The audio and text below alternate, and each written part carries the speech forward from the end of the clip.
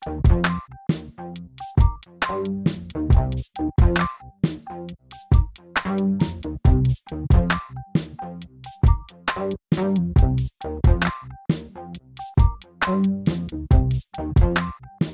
nakarelate ako dun sa role ni Bea. Kasi all my life, I have always strived for a normal life. And unang-una, sa itsura ko, sa Taguig, dati, na hindi wala pang fourth and ano. I was the only mestiza one in school.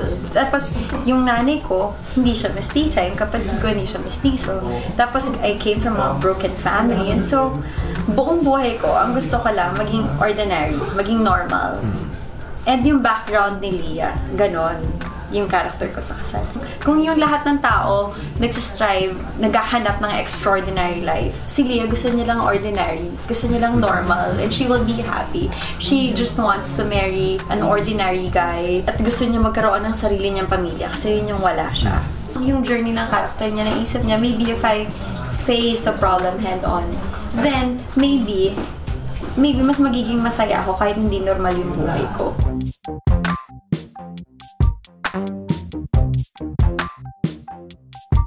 Mas nakaka-pressure because I'm already 30.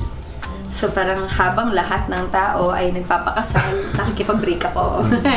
Hindi ko nga alam, nabigla rin ako when I was asked because I didn't expect that they would ask. Okay, I should have expected that. Other people are talking about it, no? Ever since the whole Instagram thing. I should have expected that. But ang hirap kasi niya ipaliwanag, and I feel like at 30, dapat nga hindi ko na pinapaliwanag. Pinagdadaanan namin siya ng sabay. Ang hirap din siyang i-label as single na ako at wala na kami. Yeah.